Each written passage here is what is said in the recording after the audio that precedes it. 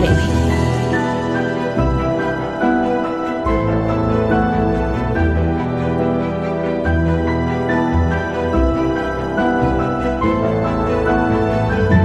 Suscríbete a nuestro canal para que sigas nuestras transmisiones especiales.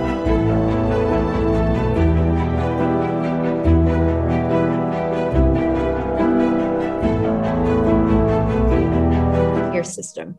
Thus, as I was mentioning, it is a real honor to have you here with us and to reflect about the consolidation of long-term caring societies, because that is ultimately our goal, and to listen to your opinion on our city's care system and on your general insights about care and the care economy. So let's get to it. And I guess, Joanne, I would like to begin by you telling us a little bit about yourself and your experience as a feminist political scientist. Okay, I'm happy to do so. So I'm older now, and when I was younger, it was at the beginning of the feminist movement in the United States. I'm a first-generation college student, a working-class kid.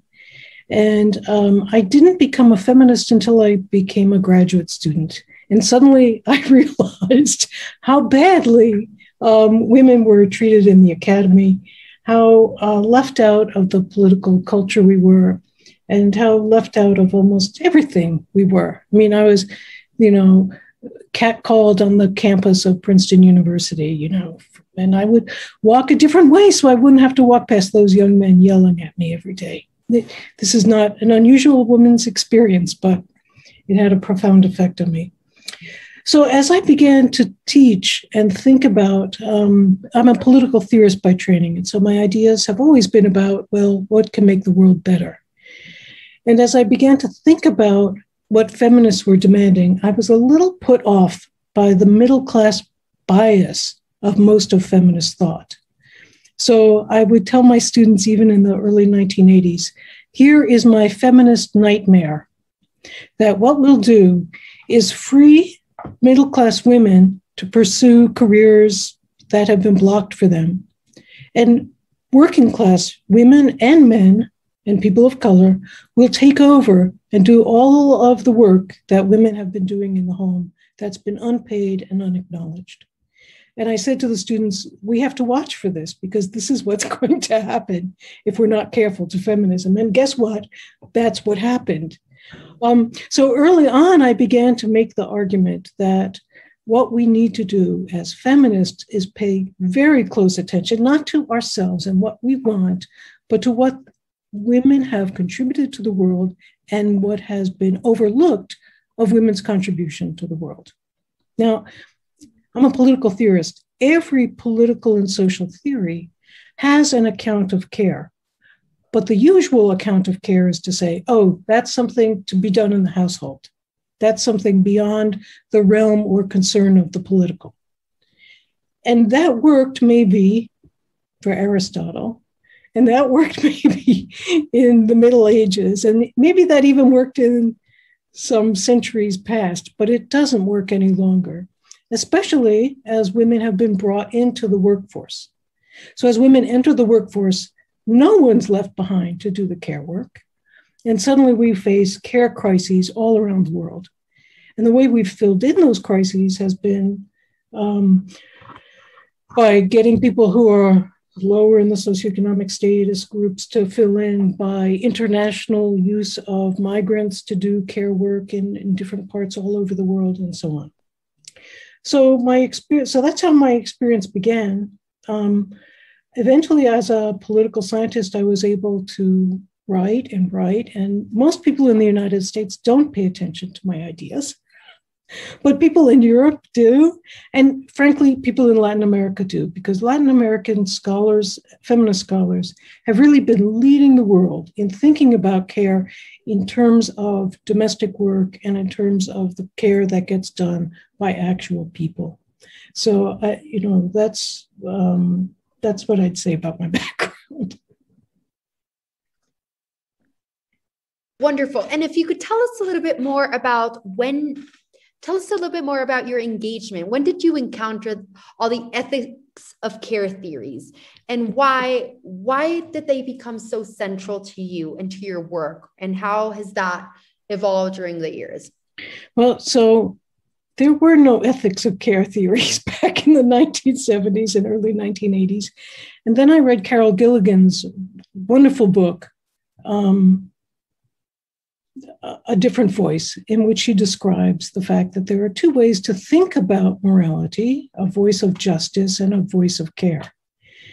And what was interesting immediately to me is I immediately saw this as a much bigger argument than just human psychology, but in fact, a description of two different kinds of ethical theories. Although the ethical voice of particularism, of situated ethics, had been pretty much left aside since the 18th century modernity by the reign of Kantian universal individualism, Kantian claims of if it isn't universalizable, then it isn't really moral. And that just seemed to me to be, it's very abstract, it's very absolutist, and it seemed to me not to be a way to capture all of moral life. So actually, as feminists, we first had to fight to get people to even notice that there might be another way to think about and talk about morality, and to think about the ways in which not just, the big dilemmas of, do you use a weapon in war, but the little decisions that people make every day about morality. How do you decide what's bedtime for your children when they're fighting about it? Those are the kinds of questions that are everyday morality, and everybody is constantly making moral judgments and moral practices in their everyday life. And feminists in the 1980s began to talk about the fact that those moral judgments also counted. And they began to notice as well that morality and politics can't be separated, that there's always a power relationship, forcing some people to make certain kinds of moral decisions and other people don't have to face those. So Iris Young's work about the ways in which oppression plays a central role in defining what justice is. Until Iris wrote these words in 1990, nobody even thought about the way in which to say someone is oppressed isn't only to say they're oppressed, it's also to say something unjust is going on, that your theories of justice never reach. And so that's why I became so inspired to work on this. It's really practical. It really makes a difference in real people's lives. Fantastic. And I guess, Mayor, that's a perfect leeway to your question, because Joanne was saying you became interested in this because it's a real way to make a difference, because it's a real way to address injustice and try to understand what's beneath these concepts as people are oppressed, what really is going on. And I think, Mayor, what about you? How have you found these feminist theories inspiring, or the role of feminism in all of this? And I guess I'll add a second question to that, and I'll package both in the same question. And how do you believe that it is important that we make of Bogota a caring society? Well, thank you so much, Diana. I am so pleased and honored to be here with Joanne and to have her knowledge and inspiration for our work here in Bogota. Let me start by an anecdote that might be useful for Joanne to understand what our perspective here in the mayor's office in Bogota is. I came from the academy. I finished my PhD degree from political science in Northwestern University. Oh, I was writing my final thesis, and even though you can imagine how busy and demanding that is, I saw a class of gender and politics, and I say, well, that's not my topic of study, but I can miss that class if I want to become the first elected woman in Bogota. It will teach me a lot. And I decided to take that class and to learn a little bit of it, because I have to admit that even though I am the first woman to be elected in this city, and the first lesbian woman ever to be elected in this city, and neither an expert in gender nor an expert in diversity, right? That's not my expertise, my professional expertise. Of course, I have a great love and commitment, but that's one thing. And the other thing is to be actually an expert. But guess what? After that, a year after taking that class, or a little bit less, I was elected. I was elected here. And I said, well, I got to make a difference here, really, with my understanding of this. So why I loved your perspective, Joan, on common day, basic decisions, life that have moral, ethical, and practical implications for millions and millions of persons, particularly women in the world. So I'm coming here from Bogota, Colombia. Colombia is probably unfortunately, one of the most unequal, full of machism, of classism, of racism that have marked our history and limit our development in social, economic, and political terms. Let me say my perspective in here, which is very practical, if you want to say, but it have a lot of implications. Half of our economy, half of the jobs in our economy are informal jobs. Yes. It means there is no social security system ever to cover them. They don't have a full salary, legal salary. They don't have any social security protection, right? They don't have protection for health, for protection for children. They don't have protection for when they become elder. So what's the actual social security system of informality in Latin America is the unpaid care work of women. Yes. Right?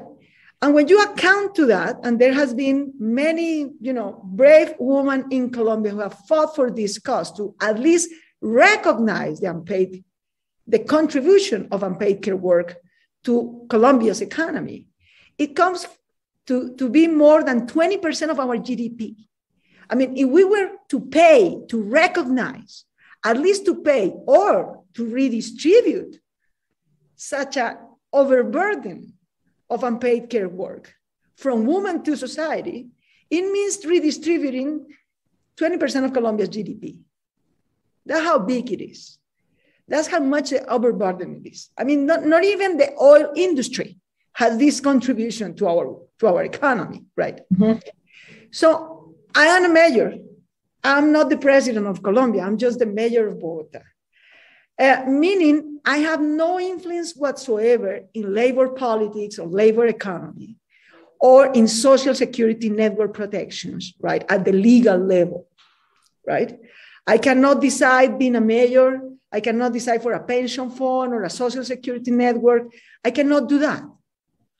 But I can be the first woman and not recognize this is such a great issue in my society. So the perspective we have in care, and there is only one country in Latin America has led this issue of putting a caring national system as a national public policy of social security, which is Uruguay. Yeah. And they have been incredibly generous, sharing, the expertise, the knowledge, the experience they have. And we decided in Bogota, we're going to build the first city district caring system in Bogota, which at least could do this. I cannot change the labor market. I cannot change the social security system, but I can use the social services that the mayor's office offered to society so that we recognize, reduce, and redistribute unpaid care work from women to other members of their family in the first place, to our public institutions that can take care for the people they care about, mm-hmm. or they care for. And third, to redistribute also to private actors that can assume this enormous overburden of care, of unpaid care work that women have. And you can imagine how practical implications this have, right? This is allowing, and let me tell you this just to start, and then we can share another options. We decided we're going to offer 3 basic services for women in Bogota through the Bogota's care system. First, the possibility just to rest, to breathe. You know, there are millions of women, at least 1 million women in Bogota, who cannot even rest. They don't know what it is to have a free Sunday, a free day to take care for themselves. So the first service we offer, you know, as simple as it can sound, is just time to rest, time to breathe, time to take care of themselves. The second service is education. If we want to empower women, we need to free them from unpaid care work, to free them time to care for themselves, and to offer them, you know, better education, you know, to finish college degree, or to have at least a college degree, to open up more opportunities for them. So that's the second service, education services. And the third is labor connection, or income connection, I will say, more than labor connection. Income connection, whatever they can do to improve their economic autonomy. Either they can work more from home and get more income working from home, or they can free time and become working in other place in the city. So these are the three services. And it has been, you know, a little bit astonishing for me that I was thinking that the most demanded service was going to be education or income connection. That has not been the case. Mm-hmm. It's time to rest. It's time to breathe, which has been so far the most demanded service in Bogota's care system. This is such a huge thing. It implies to change our own services, to change the schedules. You know, we were offering social services for women, no doubt. We were offering social services, you know, child care or adult care. But the problem is we offer that in times that are not useful for poor women, right? In formats that are not useful for poor women, who are the ones who have more overburden of unpaid care. In institutions so far to their homes that is not useful for them.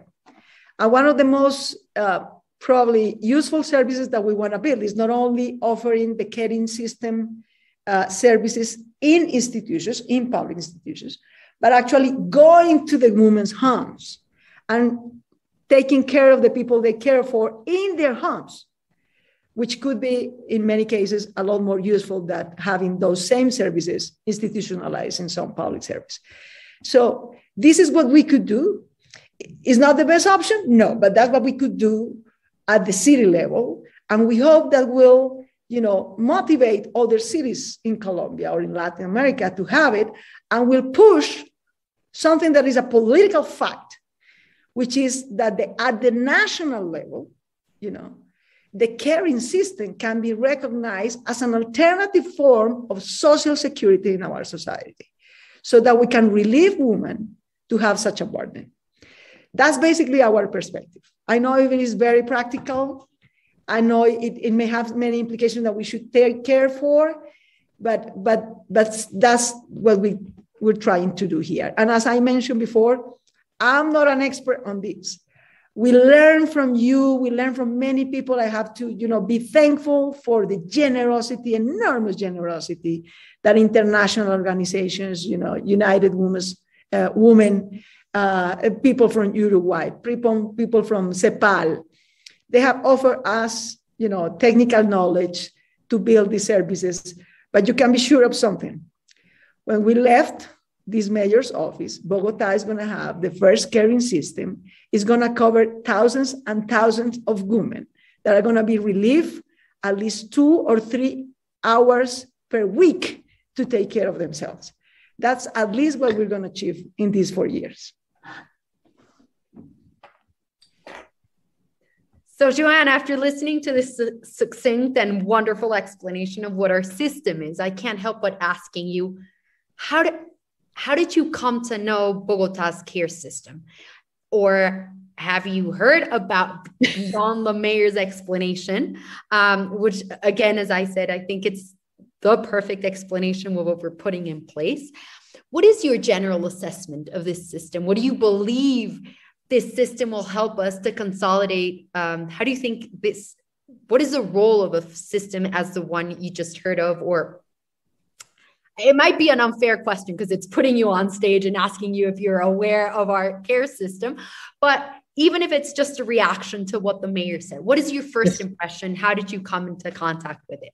Yes, so the first thing is after I was invited to speak with you all, I looked online and I thought, congratulations, alcaldesa, because you've won awards and you won a grant from the UN to help you do this. You've won an award for Open Cities for doing this. And it really is, as you know, I try to follow what care developments are everywhere in the world, and I've never seen such an innovative program. I go back, of course, a little further because I know, Diana, that the women's division in the mayor's office has also done really innovative work. And this is the most important thing to do when you're caring, and that is ask people what they need. And it seems so simple, but it's never done. Everybody, all the experts think they know what people need. But in fact, as you pointed out, alcaldesa, what people really needed was time to rest. And you wouldn't think of that if you were some man behind a computer in some office, right? That you have your rest time. But what's interesting then is that women were asked, what do you need? And among the other things that you didn't mention that you also, but you know are important, women want peace, which is partly rest, but it's also freedom from violence and freedom from the fear of violence. And that's a really important piece of this as well. And the care districts may well be able to do more to intervene there on that front than they can elsewhere. It's very hard to do this, as you started out, Madam Mayor, by explaining. It's very hard to do this on the local level. You really need a national level, a regional level, an international level to make these things, to really transform society to be caring. But you do what you can do. And what's wonderful to me is that you focused in on the single piece that gets people thinking about care differently, which is time. Because people never recognize how important time is for caring and for everything else. We just have surrendered our brains to the idea that the more you work, the better you are, that work time is real time and everything else goes around it. And it's just a crazy way for human beings to live. And you're quite right, too, to point out, and this is another thing I noticed. I saw the buses. They're very nice looking. It's very hard in a big city for people to get to public services. I was talking to some friends here in New York who have the same problem. There are services to get discounted cards to use the subway system, but you have to go downtown in Manhattan to pick it up. And some people, that's a 2-hour trip to go and then wait on a line. They can't do that. So it might save them some money, but they don't have the time to do it. So making the city available to people where they are, within a 15-minute walk of their home. What a brilliant idea, really, what a brilliant idea. So I'm very excited about this system. I don't think it changes everything, right? Because as the mayor pointed out, there are many things that still have to change. But what it does do is it begins to get us to start the conversation, as you said, and to put it into the political agenda of why is it that our lives are organized around work and not around what really matters, which is the capacity we have and need to care, be cared for, and care for the others around us. So putting that on the political agenda is a really important piece. Yeah.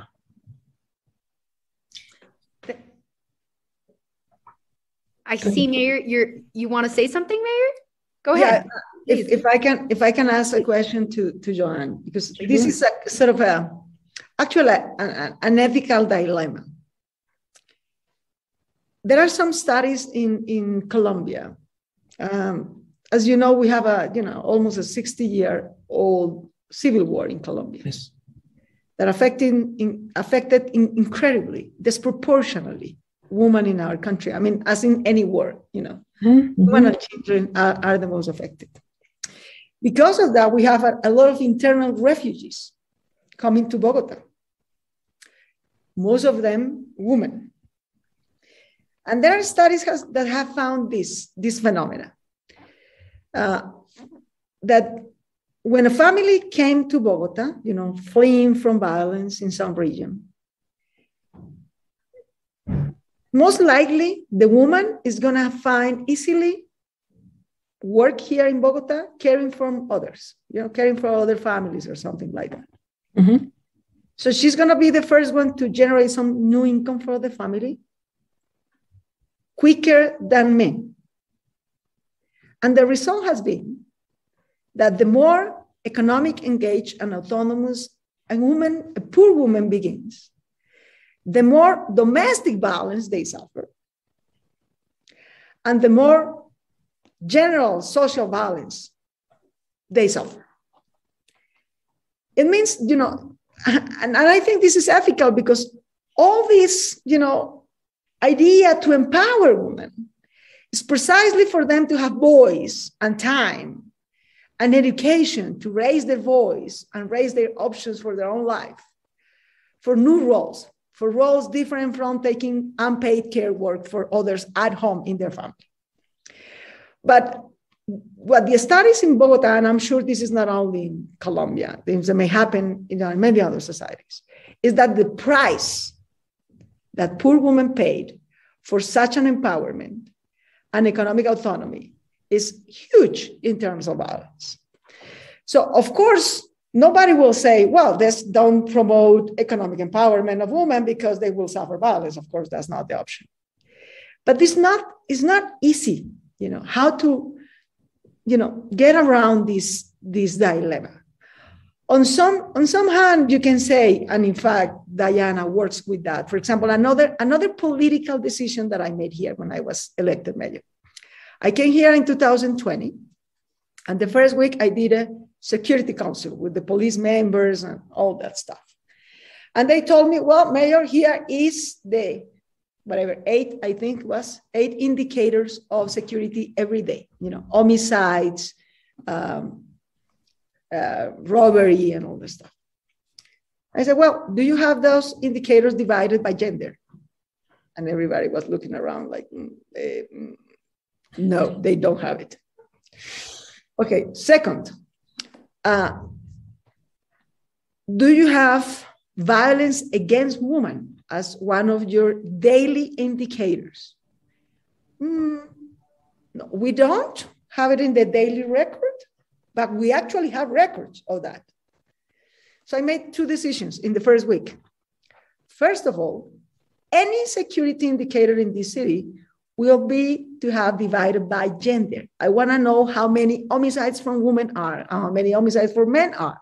And if you can divide it by age, that would be great too, because it's not the same thing.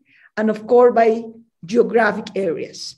So since the first week, we see every single day and every week indicators divided in these categories.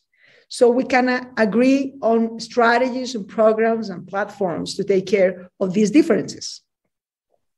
And the second thing was to see specific indicators to include in the daily report of the city's security, specific indicators of domestic gender violence and general violence against women. So for sure that my experience and well, Diana is a great expert also. She's also graduated from sociology and political science. And if you ask me, along all the indicators of security and violence in our city, the one that can be almost predicted by an econometric model is gender violence or domestic violence. There are many socioeconomic factors that have highly levels of prediction of when and where and to whom such violence is going to occur. It's very demanding for our city because now we have the information. Now we know there are women in this area of the city of this socioeconomic income that will be will suffer more violence. But to actually have not only the information, so it's sort of, it's a tricky issue. Now I have better information, but not necessarily better resources to respond to it. But at the same time, we're empowering them. The fact that I'm here is empowering them. So the more we empower them, the more violence they will suffer, and the more prevention and attention we need to take care of that. Mm-hmm. So it's not that easy how to get that around, how to manage all that. So my reaction to that's a really important point is, well, you'll notice I never say empowerment because I don't like this word. What will be the appropriate concept? The problem with empowerment is exactly this, that when you empower someone, often they don't have power. You disempower someone else. Okay. And as a person who believes in democracy as a root value, the real key is not to give some people more and not the others nothing, but to make sure they come up too. Okay. So the solution to this is obviously going to be, as you have already said, although it's very hard to do, is to change men's attitudes towards care. I mean, if the men could get those jobs doing the care work too, they would also be able to get jobs, and not only the women would be earning money in their families. Mm-hmm. But men don't think of the care as something they can do and still maintain their sense of self, right? So another way to do it is to think a little differently about what constitutes care. So I used to say, no, policing is not care work, but I'm wrong. It is, if it's done in the right way. Yeah. If police is done to protect people from violence, to make sure that there's order, not to, the police are policing in general throughout the world is very militarized. I mean, it's really based on a military model. But if you based it instead on a model of policing as a kind of service to people in the community, and then you were able to give positions at a relatively low level to men who are really in desperate economic straits, who would be able to have some public role as a protector of their community, they would have something else to do besides be angry at their wives for making more money than they do. There's a wonderful expression, a sentence that comes from Sarah Ruddick's book, Maternal Thinking. I'll read it to you. Children, we could also say women, children are vulnerable creatures, and as such elicit either aggression or care. And I think that's so important. When you recognize humans are vulnerable, people react to that either with aggression or with care. That's true. And the key is to get men to start recognizing that they should be responding with care and not aggression. It's very hard. But maybe you can do something, because you're such a creative public official. Maybe you could do something about that. It's a really difficult question, but you're quite right. It is a dilemma. And you don't want to leave women, you don't want to leave people where they are. But on the other hand, you also don't want to perpetuate conditions under which men feel threatened so much that they resort to violence. But it's easy for them to resort to violence because that's what they've learned is their way of exerting or controlling or being in a position of relative. That's their form of empowerment. Don't want them to do it that way. And so that becomes yeah. So that's something important, because that comes to, if I have to classify actually what the caring system in Bogota is trying to do. Yes. As I was mentioning, is to these three services, right? Time release to breathe and rest, and education and income connection. Those are the services for actually caregivers, right? Yes. They are mostly women. But there are other types of services, and that's sort of the second, slogan of our caring this system, is you can learn to care. Exactly. You're not, this is not, it doesn't come with the DNA. Women also learn how to care. It doesn't come within the DNA. So let's come to care. Let's bring kids. Let's bring your family. Let's bring your partner. They can learn to care. They can learn to cook. They can learn to clean. they can learn to have time to read with their kids, just to give some examples. And they can learn to do that without feeling less or more. Just it's another activity, that they should be able to do. So at least that part of the work, we're at least having that in mind. It's troublesome sometimes to actually have the service, but all the pieces go together. That's what makes it hard. Joanne, we've been focusing on men, and I think, right, what is the role of men? And you said it beautifully. Men should respond with care and not aggression. So we're focusing on a key actor here, which is clearly men. But one of our goals in the care system has been to think about care in a shared responsible manner, right? Care not only seen as men and women and only within the household. So what do you think about how can we make different social actors responsible of care, right? In order to mitigate or control contemporary risk, just this appealing to your concepts, how do you find, what's the possibility of engaging, making other people responsible? How can we make, in a practical sense, a greater push on that end? Yeah, it's a very difficult, practical, political question, because the truth of the matter is that many actors in society, including most social actors, have been able to get where they are by avoiding certain kinds of responsibilities. One of the reasons I find the risk language so difficult to deal with is because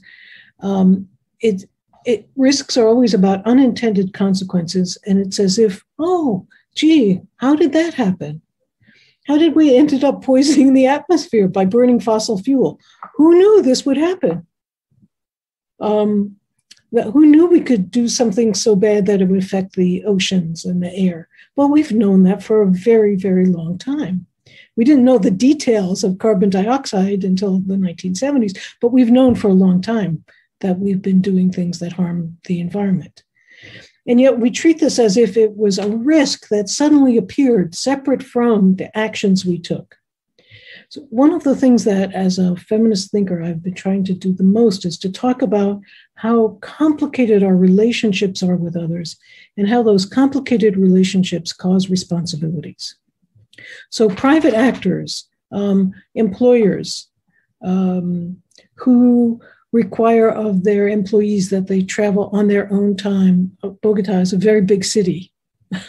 and the time that it takes to get from one place to another is one of those concerns of time that really makes it difficult for people to care because they run out of time because they're spending their time commuting. It's the same way here in New York City. So who's responsible for the fact that the poor workers live 2 hours away from their job? Well, it's not the poor workers' fault, right? And so we have to ask the questions, who's responsible for this being this way? And then how can we all take responsibility to make to solve this problem? And time in the city is a really critical way to begin to recognize how these different responsibilities have been pushed aside or ignored or not really named. And once you begin to name them, then you can begin to solve them. Does that help to answer that? It's very abstract, but the environmental questions are the ones that I think are so interesting here. I mean, I read an article written by someone that was published in Environmental Ethics that literally said that since we couldn't measure carbon dioxide till 1973, we really can't ask any country that burned fossil fuel before 1973 to take any responsibility for any of that because it was before you could know that it was a problem. And I thought, what kind of thinking is that? But you can see how if your goal is to avoid taking responsibility, saying, oh, I didn't know, is a very powerful way to avoid responsibility. And I think it is indeed the most powerful ways in which people of privilege in a given city, in a given country, in a given world, ignore the problems of care that most people face is by, I use the language privileged irresponsibility. When you have privilege, you can be irresponsible. And as a result, you can ignore the consequences of your actions. And then when they get so bad later on, you can say, oh, those people, what's wrong with them? Why didn't they fix this? But it's the privileged who often have taken advantage and then just act as if, oh, I don't know where this comes from. Maybe that helps answer that question. It's a very difficult problem. We have to change the language of control, of mistrust, of fear that now dominates our politics. We can switch that around and we can start talking instead about what does it take to care well for people in our society. Let me pick up on that last sentence, because in a way you're and I'm redirecting this conversation a little bit because I want to address more explicitly your essay, your risk or care essay of 2020, right? Which is comparing the theory of the risk society and the ethics of care theories, right? Yes. And unless I'm mistaken, I think it's thought in a way from the global north, right? And here we're speaking more from the global south and the particular issues of the global south. And the mayor was already addressing how Colombia is one of the most unequal societies from any perspective, right? From a racial, economic, gender perspective, from any. So what do you think are the main challenges to consolidate caring societies in the global south? Right? How are these, or said differently, how are these challenges different from those in the global north and the ones you've been addressing when seeing these different, comparing these three? Yeah. Well, that essay was actually written before 2020. It appeared in Spanish in 2020. And it's writing about a theory that appeared before that. And there I was really cranky. I was really angry about the trivial concerns of that Ulrich Beck was addressing in Risk Society. Because I do think that the real problems in the world are related to the relations of the global north to the global south, and to, if you'll let me put it this way, the legacies of colonialism that live on in all of our societies. They explain why there's a global north and a global south, and why in every country, every city, almost every neighborhood, there's also a global north and a global south, right? So it's not just about the north versus the south. It's everywhere that these imbalances occur. So obviously, once you have more resources, it's easier for you to care for your own. And then to make the argument, well, care should be private if you have all those resources, is the way to solve it. The old African-American feminist in New York City, who didn't get published much because she just demonstrated on the street against the public television channel and she was an activist. But one of her expressions was, "I'm well, close the hospitals." And it's true, yes. When you think you've made it, you don't have to worry about anybody else. So for 500 years, the global north has exploited the resources of the global south. And the people in parts of the global south who have been aligned most closely with the global north have done it as well. And those legacies continue to live on. So the risks are different because, well, the risks aren't really different. The risks are still coming from the same source, which is that the people who have the resources don't want to share them. And there are ways of making money off of the harms that you do to people that are really compelling to people who are already wealthy. The global arms industry in the world is responsible for a lot of violence. And yet there's never any talk about that as an issue of care, but we should be talking about that as an issue of care. We need to talk about time and the ways in which, so even one of the things that's most disturbing about the relation of the global North and South now in terms of care is the way in which the global North exploits the care resources of the global South as well. So throughout the world, people are moving to global North places, whether the actual global North or places like Bogota, where you can import labor from the countryside to do the care work at an exploitative rate. It's happening everywhere in the world, right? That as care requires resources, you don't want to pay the real value of those resources, and so it's easier to exploit it. The language I've been using lately to describe this is to say that the world is operating under a system of wealth care rather than care for people, animals, or planets. Because really, when you think about it, what we care about is wealth. And wealth generates wealth. And think of who gets best paid in society, the people who manipulate and make wealth from wealth. I mean, really, what is wealth? Why should somebody who's a financial advisor get paid more than a person who's a nurse or a person who's a home health aide, for that matter? Why is that work so much more valuable? Well, because we value wealth. There is some value to wealth, but we've overvalued it to such an extent that we've distorted all the other values in the society. And then risk is really about risk to wealth, not risk to people. Increasingly, if you think about it, when we're talking about risk, what we're really talking about is the risk to wealth, not the risk to people. Because if we were talking about the risk to people, we'd stop wars. That would be the most basic. Yeah. Can I make a question? Yeah. Of course, Mayor. Is that I can miss this chance. I think, Joan, really, and this is not on the slogan. This is not because I am a woman or because I am a mayor. It's because I think it's actually part of human history. And I think the most important, the most transcendent cultural revolution of our time is the change in gender roles, in woman position in society. That's by far the most important social revolution of our time. And it started decades ago, and the more time passes into the 21st century, the more we're going to be the effects of such a change. And even though violence, all that things that I were mentioning before, that's unstoppable.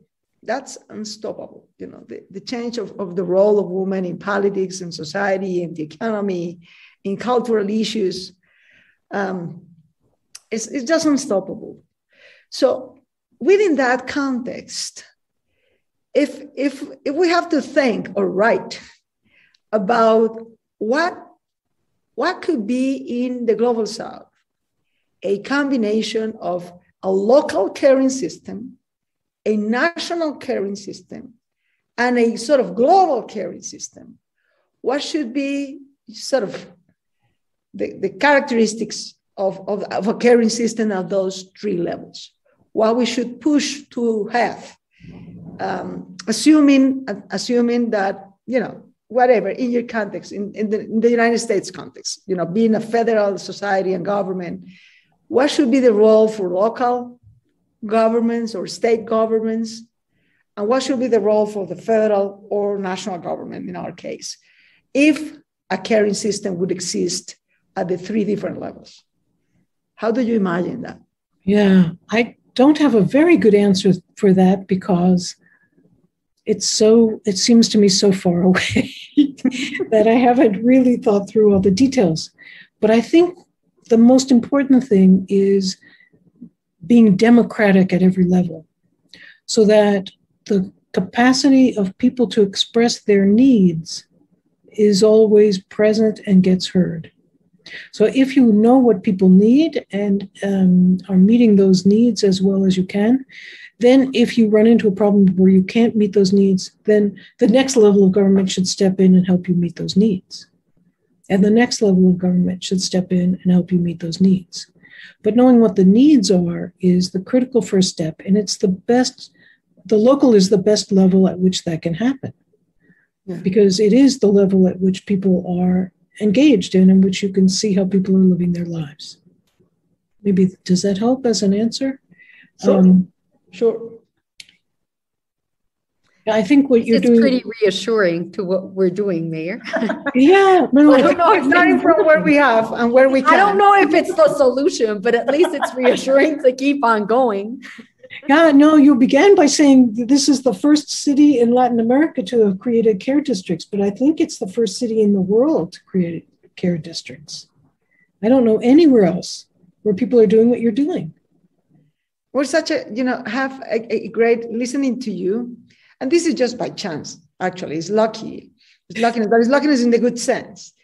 Because we came here and we have, the opportunity to do our 4-year plan, 4-year term plan.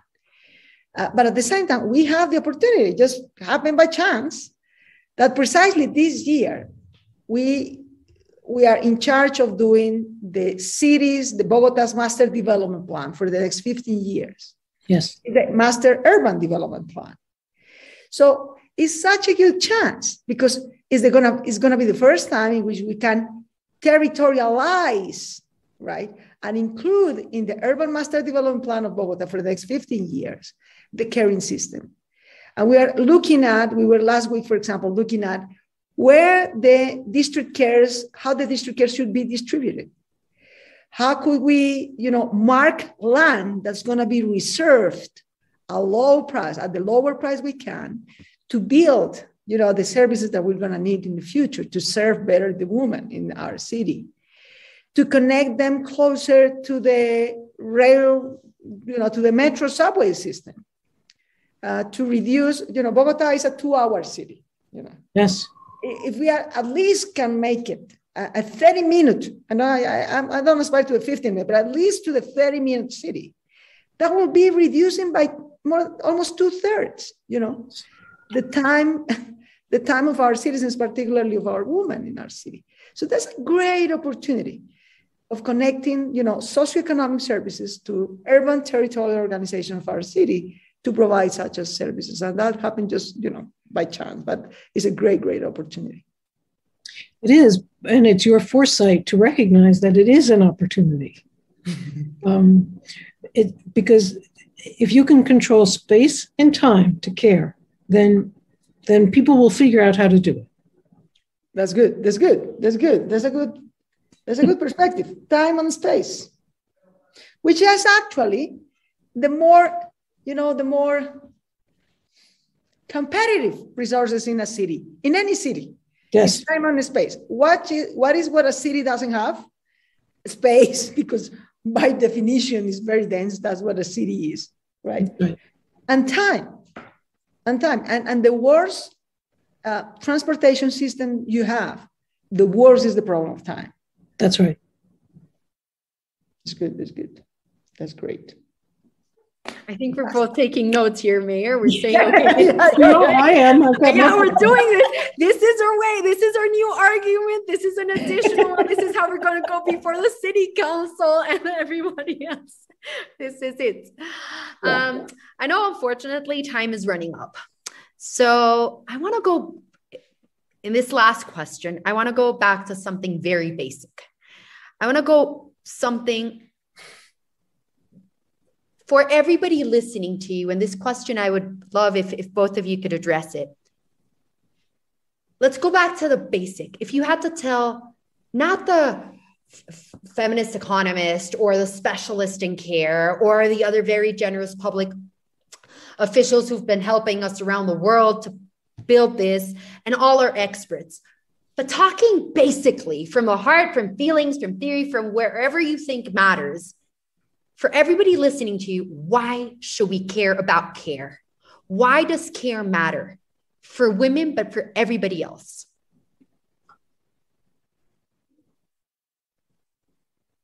Okay, I'll start.